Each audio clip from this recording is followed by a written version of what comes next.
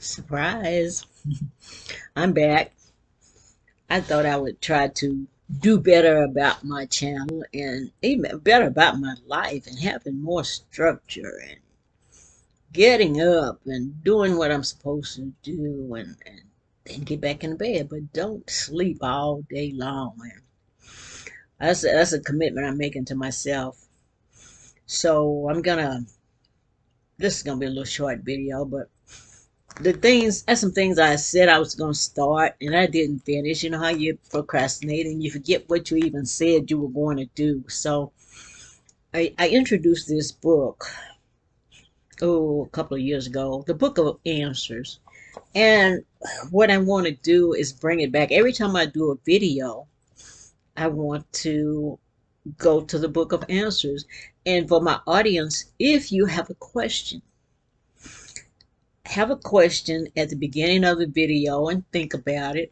Then at the end of the video, we'll see what the Book of Answers has, what the book says. But think about that. That's what we're going to do at the end of the video. It's just a game. But today I want to talk about this book.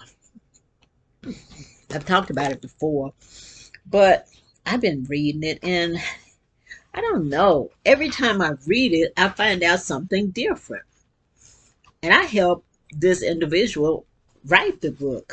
But I said what I'm going to do is just start reading different chapters of it so I could introduce you to the book. And you could buy this book on Amazon. The name of it is Powerful Quotes by Harold E. Toliver. Today I want to talk about the first chapter. And the chapter is titled The Concept of God. Chapter 1. The Lord God was used to designate the perfect being that the divine principle, or God, created to bring out his qualities here on earth. So this is the concept of God. This is the divine and the only man that the divine principle created. Man, on the spiritual side of his nature, has access to and can become this Lord God or one man. So in other words, we can become this. Let me read it again. This is the divine and only man that the divine principle created. Man, or the spiritual side of his nature, has access to and can become this Lord God or one man. So we can become this. Afterward, this divine man became known as the Christ. So we all can become the Christ. Is that what it's saying? Then the Lord God, using his power to create, did create other beings like unto himself. Let us make man. These beings were afterward called sons of the Lord God, and their creator was called Father, and the divine principle was called God. This infinite intelligence was ruling long before the universe began to appear as being. Shekinah is the presence of God in the world. Wholeness, joy, and love is the nature of God and the gifts of God when we manifest them in our lives. The light inspires us because it is a symbol for the spirit continual surrendering of the will to the divine presence. We need to merge and become fully one with the divine presence before we can manifest God's will upon earth. Man does not begin at birth, nor end at death. The soul has existed since the beginning, passing through life after life, until it has regained its original state as it was before the fall. You must know that you are entitled to every good and perfect gift of God, and you must prepare to receive these gifts through the knowledge of God as your divine nature. This is just, oh man, sometimes I read this and if I read it out loud, I say, wow, how come I forgot this? And I'm adding you all listen now. When you listen, it's somewhere in the crevices of your soul and in your mind, your soul says amen, because you are remembering. And we can stir up your mind by way of remembrance, but these words will make you recall things that you have forgotten centuries and many eons lives ago. You had forgotten these, and we have to be remembered. We have to make ourselves remember. And I don't know how spirit deals with everybody because it's different. But I hear things and then there's a silence in my head. And then my soul say, are you listening? Are you listening? And then it waits for me to acknowledge, say yay or nay. And then sometimes I say, I don't understand. And then I'll go back to that thing that was puzzling me.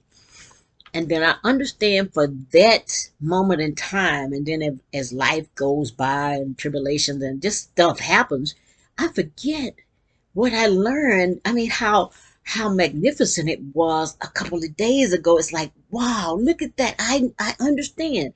And then something that happened to wipe it all away. So we have to continue to feed our souls by and make us remember these things.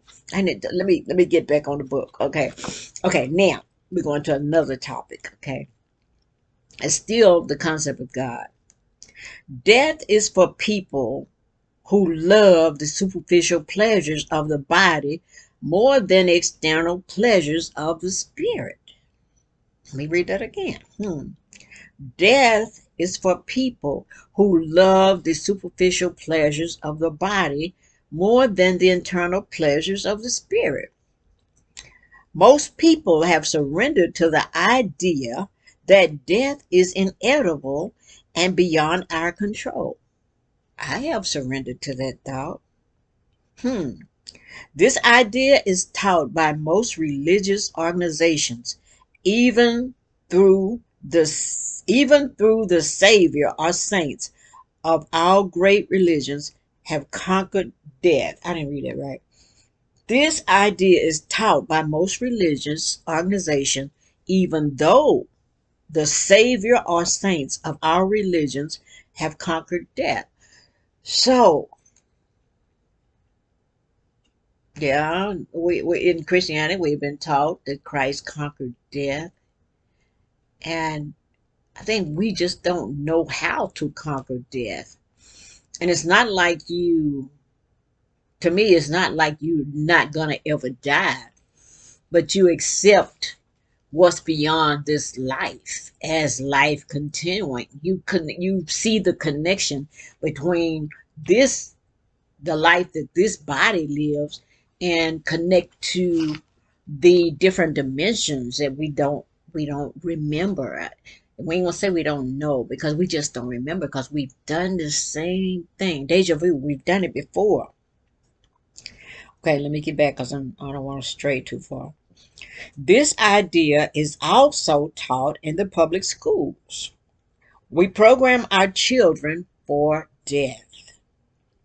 When we trade our conscious death urge for physical immortality, philosophy, and spiritual purification practices, we can achieve personal aliveness, youthfulness, and body mastery more consciously. God is a living reality, not just a name. Okay, now this is just the introduction to the concept of God. And then I just finished that introduction. And then we're going into the little bitty quotes. These are the quotes.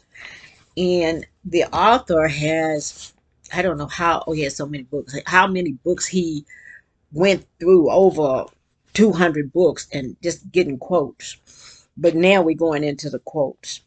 Quote one: God never destroys, nor hurt, nor hinders any of his children or creatures. If God did these things, he would not be God. The divine presence is within. Knowing ourselves is also knowing God. See God as creative principle flowing through you. Concentrate and energize that principle and send it out with more dynamic influence. You are part of God's divine plan. Every time you think of God, you are God's divine plan. Use your pure thoughts in accordance with the divine principle, your pure thoughts. It's okay to be human as long as you remember you are divine also. The Son of God, the Messiah, has manifested in the material world as a light in the darkness to show the way to enlightenment with the divine consciousness.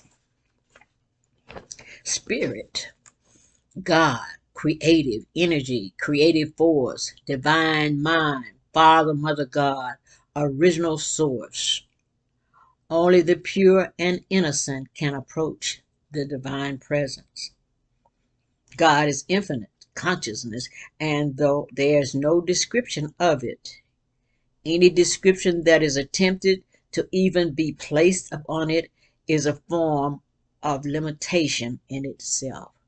So I guess when you try to describe God, you putting God in a box when you try it, because it's just so immense. And oh God, I was my friend and I, Harold, we were talking one day, and he just don't get it when I'm gonna stop right now. But he doesn't understand it when women get happy in church and screaming and all of that. He said, I don't understand that. He said his grandmother used to do that, and he would sit next to her and he would look. He said, oh, please don't let her do that. Please don't. And I was trying to explain him how I felt in church, and I sit there and I can feel it coming when I think about. All I have to do is think about the goodness and the things and the manifestation, just God. When I think about it, just, oh man, I can't do anything but scream. Now I'm a screamer. I don't understand it. I scream, and I when I feel like I'm getting ready to do that, I say, Lord, I have to get up and leave, because if I'm in a place where they don't do that kind of worship, then I just have to stop. But I remember one time we were sitting in a church, and my brother was sitting next to me, and I didn't know that he had been seeking the Holy Ghost for a long time. And we were old. This happened maybe 20 years ago. And we were just sitting in church together, and man, somebody got to singing a song and somebody was preaching. And it seemed like on the day of Pentecost, how the Spirit started moving, and all you could feel it. And I said, oh Lord, that's all I could say. And I screamed. And my brother, he said, Mary, I was about to get the Holy Ghost, and I heard you scream, and I knew you had gotten my blessing. I said, were you angry with me, Charlie? And he said, no, I just said, dog, some thought came in my head and I lost it. He said, by the time I thought I wanted to get back to that point, I couldn't do it. And it's not so much that I have to be in church. I can be driving, and I mean, just my mind could just drift away. And the next thing I know, I said, "Ooh, let me pull over, because I got to scream. I got to scream out. I got to just my soul. It has to do this." It's kind of like how you would act if you won something, or you joy. It's the word joy. Because I watch people when they on the Wheel of Fortune and just, jumping up and down and screaming, like that. Well, that's the way I am. And when I, oh man, They talk about the joy of the Lord is my strength. And I don't go to church right now, but it's, ooh, God, I can't explain. I'm not going to get happy on YouTube. But when I read things like this, it makes me remember the joy of the Lord. And I remember one time I was visiting a church. I didn't join, I don't think I did, but I loved the way they did their services. And I had a screaming fit. I did. I was just such a good, oh God, I couldn't do nothing. And after church, do you know this man is a deacon or assistant or something? He's a preacher. But he came up to me and he said, Sister Mary, I just love watching you and the Holy Ghost. He said, I just ain't never seen nothing like that in my life. I love watching you. And I didn't receive that well, because to me it was like you were getting some kind of carnal feeling out of that, to hear a woman scream like that. It was, I figured it was something that wasn't right. I said, so when I come and I don't get happy, he said, it ain't worth coming to church. I just come to see how the Lord deal with you. And I said, oh man, that I don't want to mess it up for nobody. So I quit, going to places like that. And my joy, and I know and I don't even know why women express their joy more so, but I've seen some men who scream. My ex was a screamer. He'd be on them drums beating. Next thing you know, he's screaming and rolling on the floor. And I said, ooh, look at that. But this is the way people express their joy. Let me get back to this. I didn't intend to get off that, but I was thinking about there. Ooh, man. Oh man, let's give it one way. God created all, and all is God. The divine created both good and evil to test our spiritual status. Your only contact with the divine is the divine in you. Your only contact with a master is through the mastery in yourself.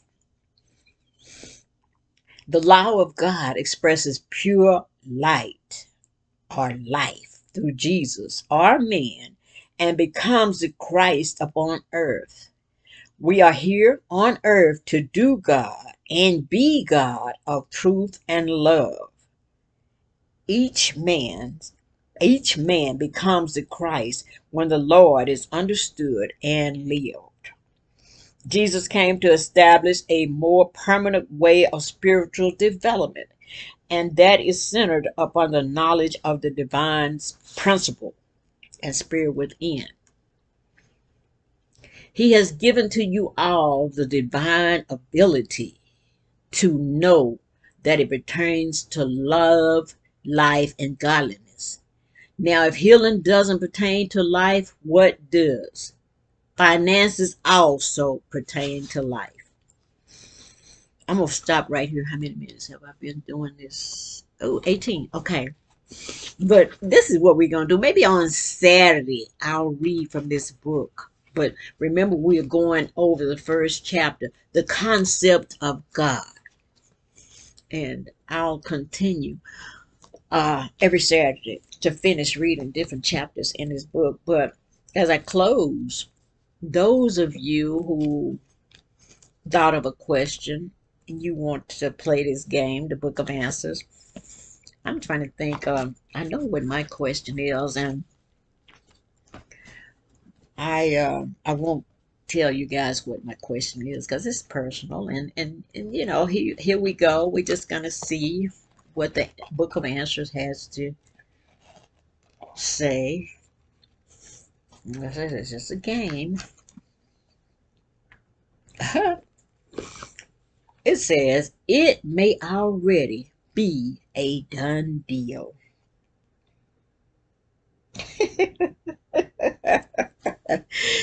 Oh man, that's right on time. It may already be a done deal.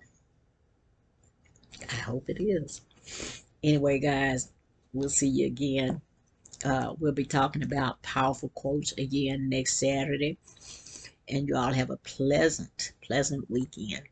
I'll talk to you next time. Bye.